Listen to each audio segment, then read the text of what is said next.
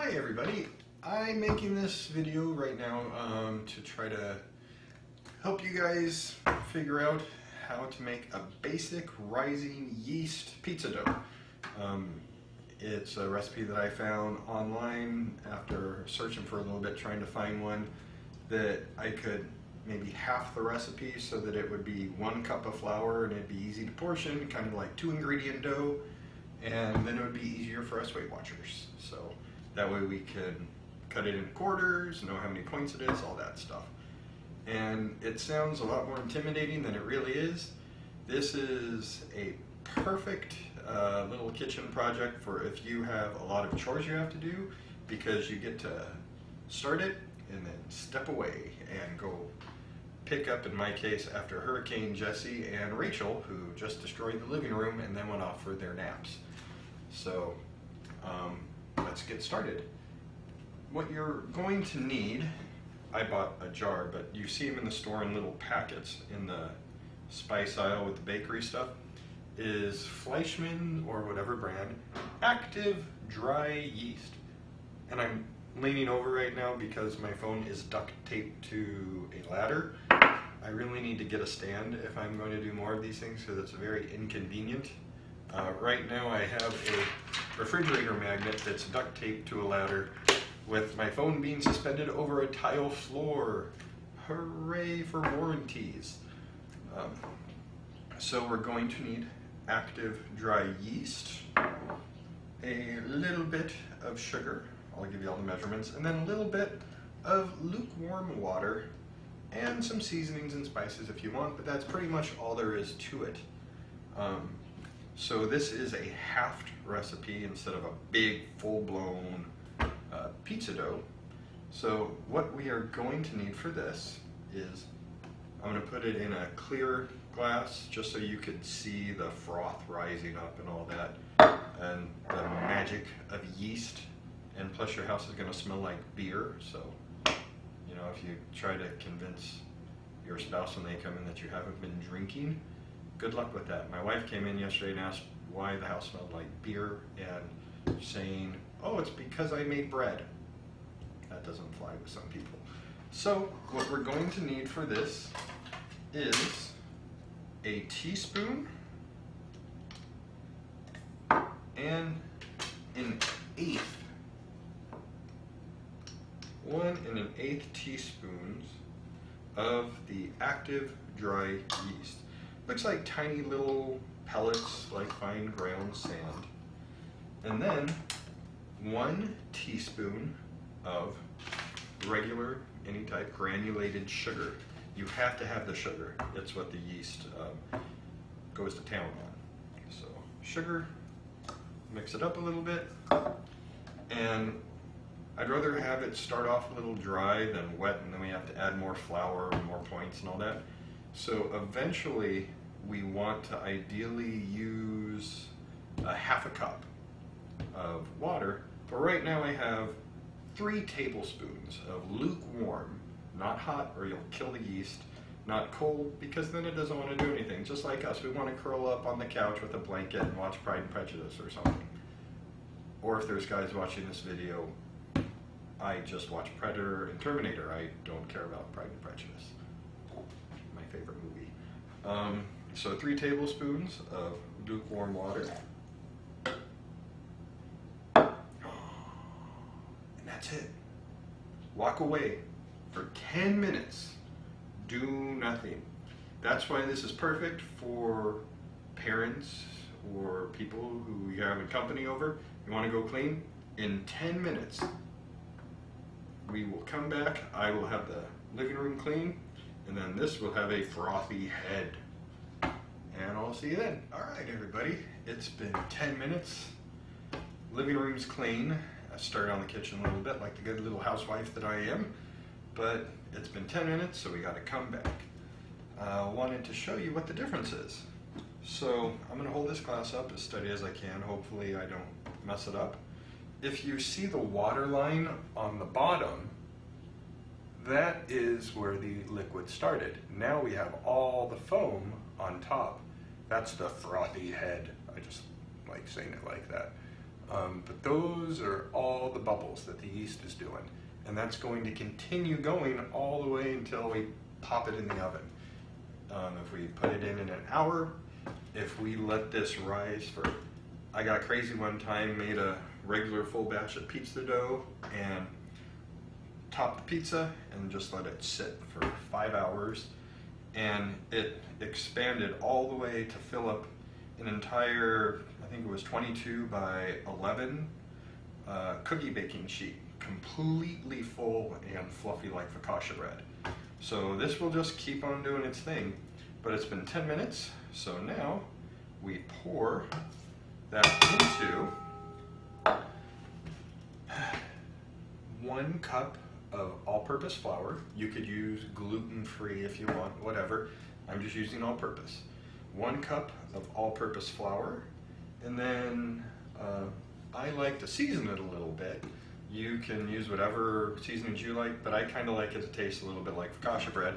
So I put in a little salt, a little onion powder, some dried thyme. Really makes it taste like focaccia, or focaccia, potato, whatever.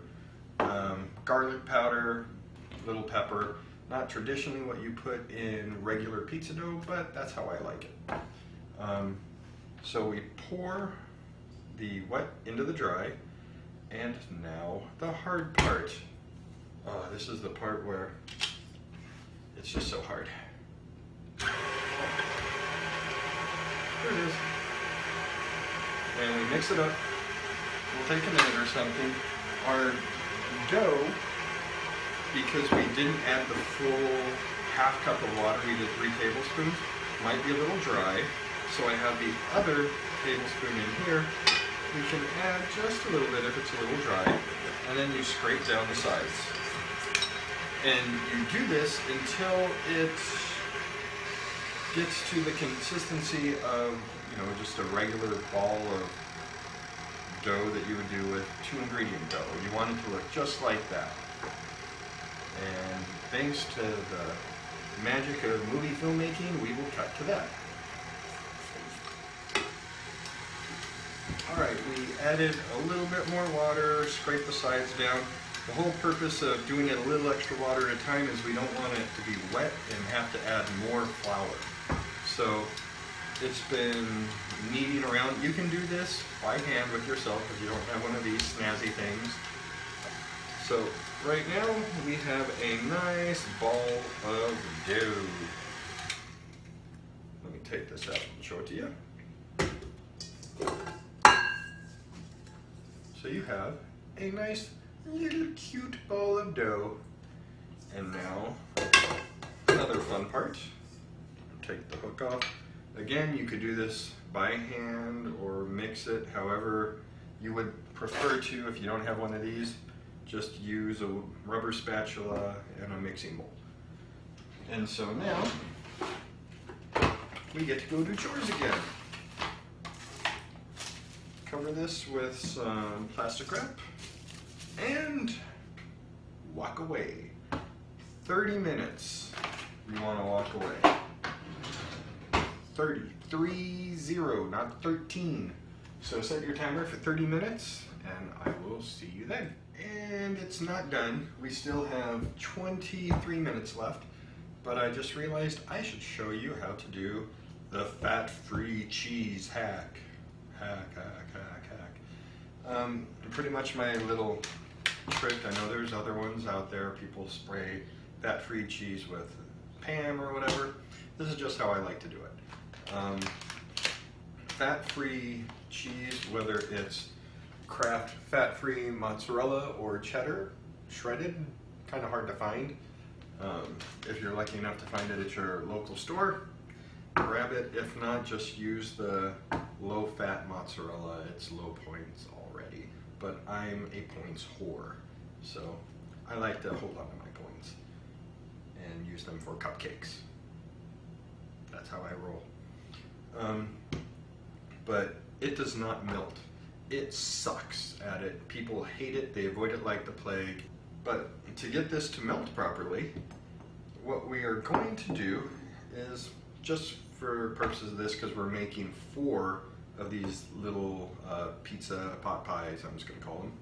We're going to add 3/4 of a cup of packed fat-free Kraft mozzarella. And then about 1/4 cup of fat-free plain yogurt. You could use Greek if you want. I just like plain. Doesn't have to be Greek. It can be though. Got love for the Greek.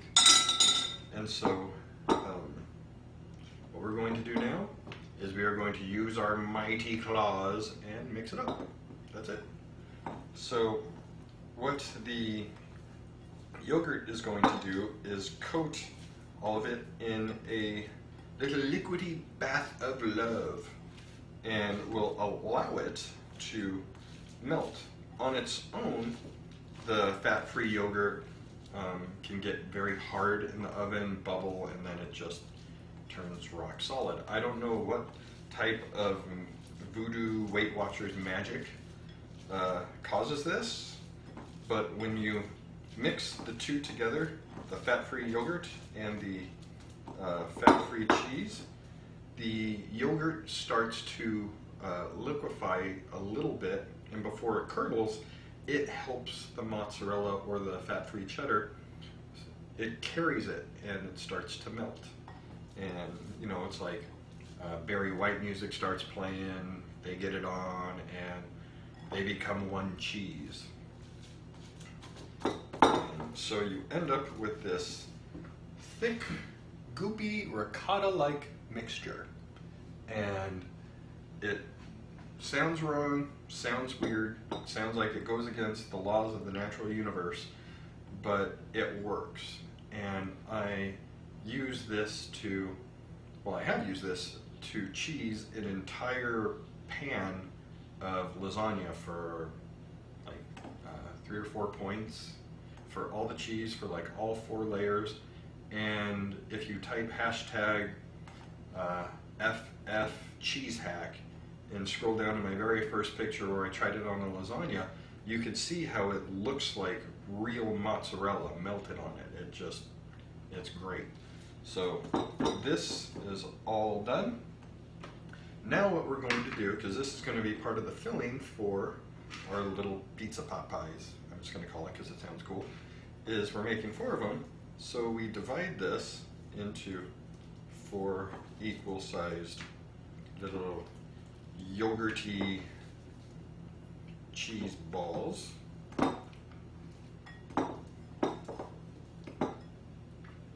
And this is also going to be bigger because we're going to be like mixing, you can mix some vegetables, you can mix the 0-point Italian sausage recipe that I have by hashtag 0SP Italian sausage, and it's my little recipe for seasoning up ground turkey to mimic the flavors of Italian sausage really well to where it's a good stand-in for it. In this case, my wife on her 2, and I'm making this for a second night in a row because I was threatened with risk of bodily harm because she liked this so much yesterday. I was told I have to make it again, which is perfect because I'm making the video. So she wanted pepperoni in hers because she doesn't care about points. And so on her 2, I just chopped up 8 pieces of Hormel 70% fat-free turkey pepperoni. Just mix that up into a pepperoni, yogurty, fat-free cheese. Boy, that does not sound delicious when you say it like that, but it will taste good. And then mine, because I am once again a point whore, I'm making a batch of my 0-point Italian sausage. So that's what's going to be in mine. So there's her 2. And then I have 16 minutes left, so I'm going to cook up the turkey, make the Italian sausage, and then we'll check on how this is fluffing up. And so there we go. See you in a couple minutes. Hi everybody, it has been 30 minutes, so it's just now starting to puff up a bit. The longer we leave it, the more it expands, but it's just starting to work its magic right now. Not sure if you can remember, but it has gotten a bit bigger, increased about a quarter in size, quarter or a half. So right now we're going to do what we would normally do with 2-ingredient dough.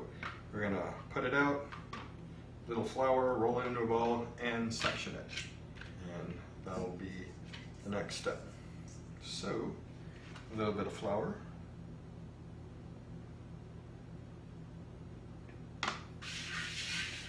And the yeast dough gets really sticky as it expands on the side. So you might need to use a rubber spatula to get it out without letting it be destroyed too much. It's a boy. So there we go. We have a little dough ball. Well, that's just lightly floured. And then also we have our 4 little ramekins, or any small little baking dish you got. These are little 7-ounce ones that you do like a little souffle in or something. I got them at Ross for like $2 each. So that's what we're going to be rolling these up, putting the filling in, and dropping them in. And so first things first, let's section this into 4s. Let's move our hand.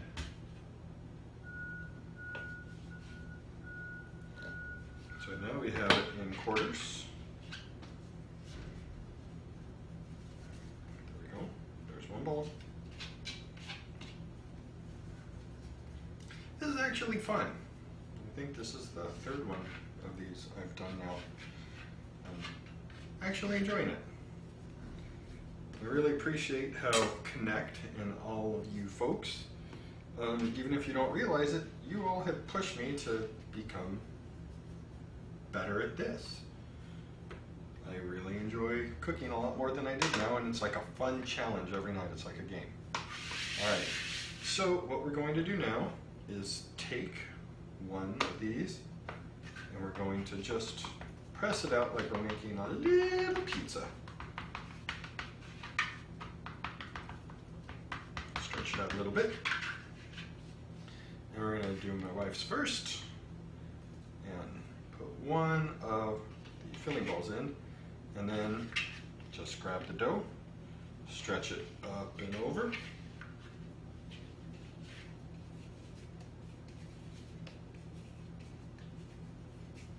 It's like you're making a little meatball with a filling. And there you go. You can see the little seam right there. That's going to be on the bottom. So, get our cooking spray in the ramekins. In case I go walking in front of the camera and slip, fall, and hurt myself, you'll know why. So, spray the bottom and put it right in the center. And it doesn't, you can see it doesn't really fill it up. There's space on the sides. We'll come back in a little bit and you'll see what happens with this magic. So then we're going to grab the next one. Add a little bit more flour.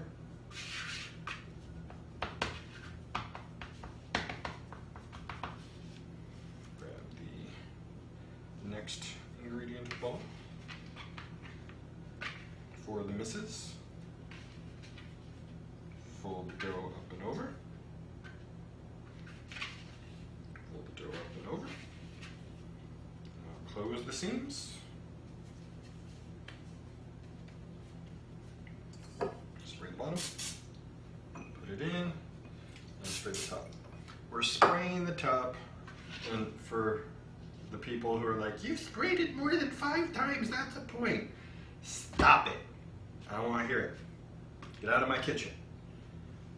So there's my wife's 2 pepperoni ones. While we were at commercial break, I Made the 0-point ground turkey Italian sausage. All the recipes posted in the post with the picture for the finished product.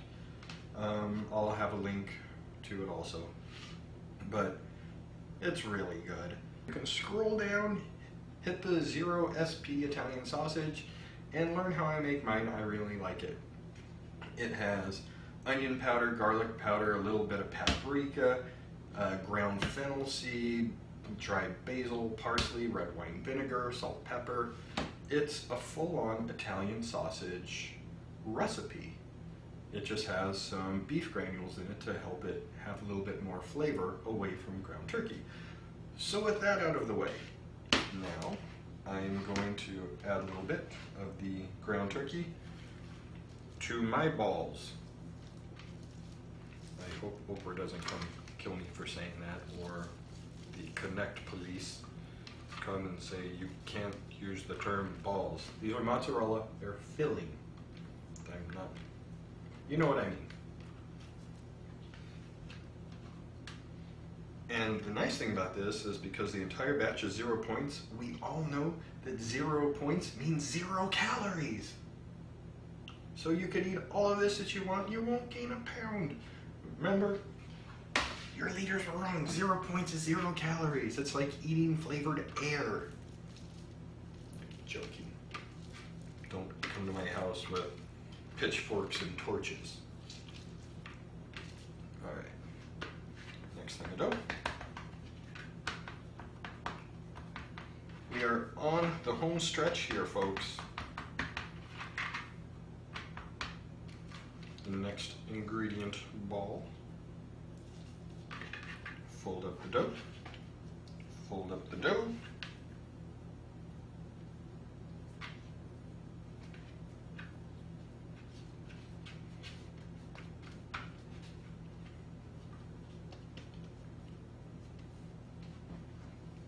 Straight bottom.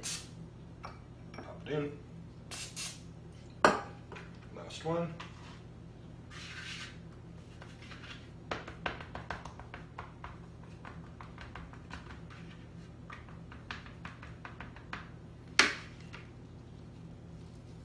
Filling. Oh, this is going to be good. I won't be surprised if she tells me I have to make these for dinner again tomorrow, which would be awesome.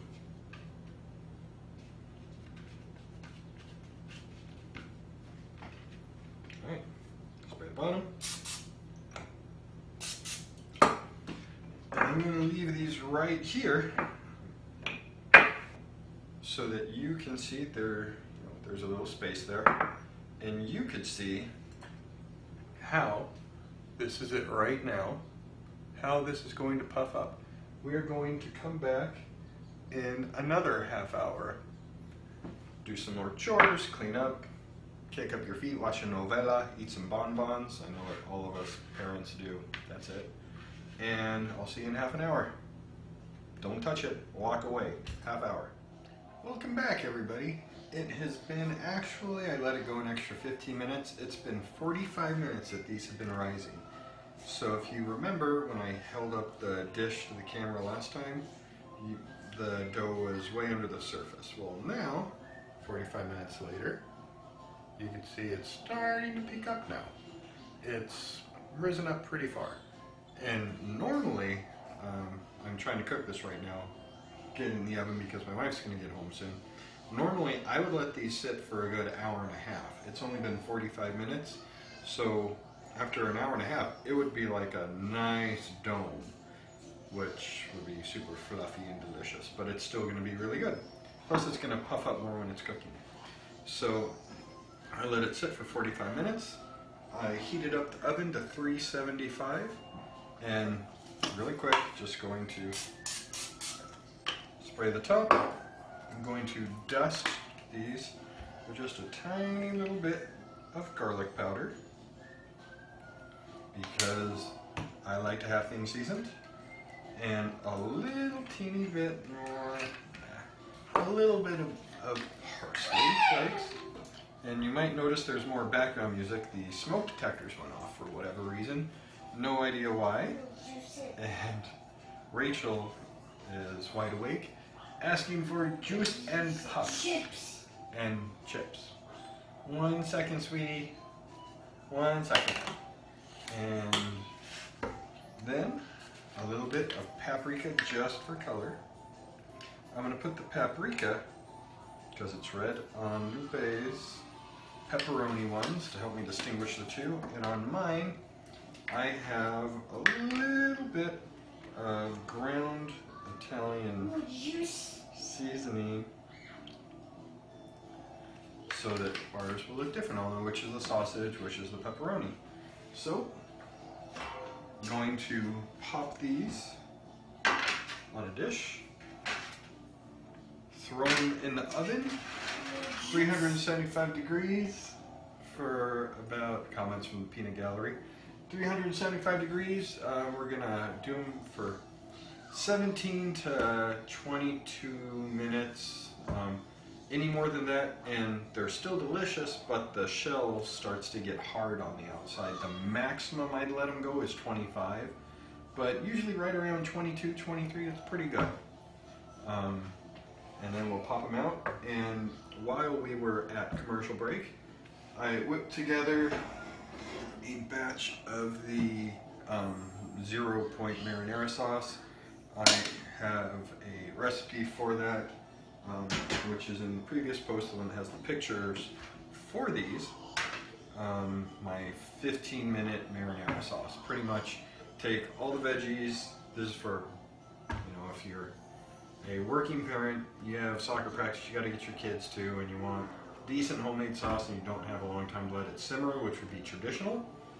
I took all the veggies, the garlic, the onions, everything, throw it in the pot and simmer it covered with a little bit of chicken broth, just to kind of steam them for about 10 minutes, boiling, softens everything.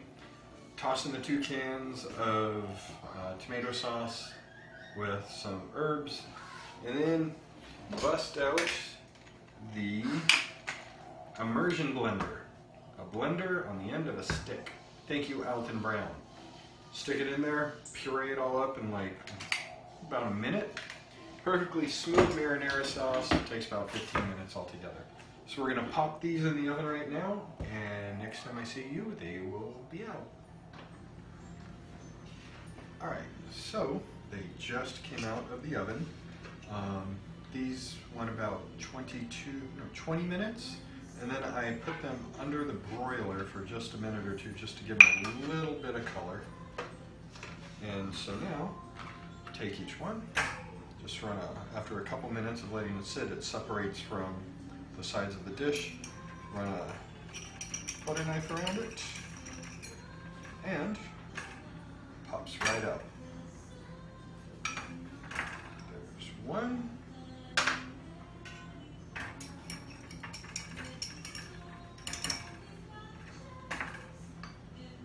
2.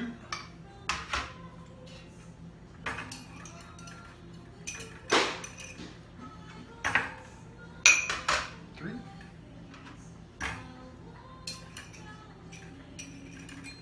And 4.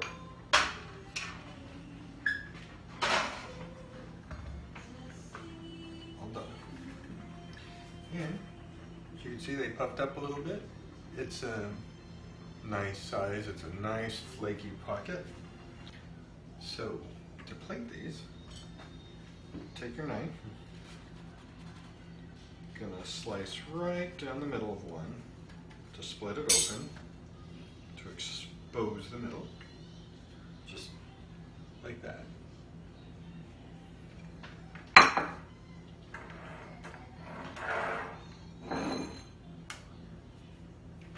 Take a little of the marinara sauce, put it right in the middle of the dish.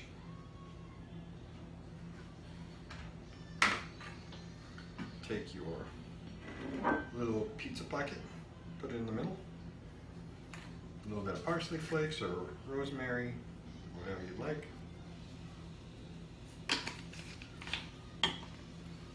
And there you go, all done. So it's pretty simple, as you can see from the actual how to make the dough and everything. It's great for making a pizza crust. Also, I like to make a double batch, so it's the full batch actually, where it's the 2 cups of flour, the 2.5 and 2 1/4 teaspoons of the dry active yeast, 2 teaspoons of the sugar, a little salt and the seasonings. Let it rise and then roll it out, and it'll actually take up about half of a sheet pan. You let it sit for about an hour and it'll expand more. Top it like you would a pizza, and then stay back, wait about another hour and a half, 2 hours, and it will expand to fill up the entire cookie sheet. Throw that in the oven and it's a huge fluffy pizza. But that's all there is to this. Enjoy.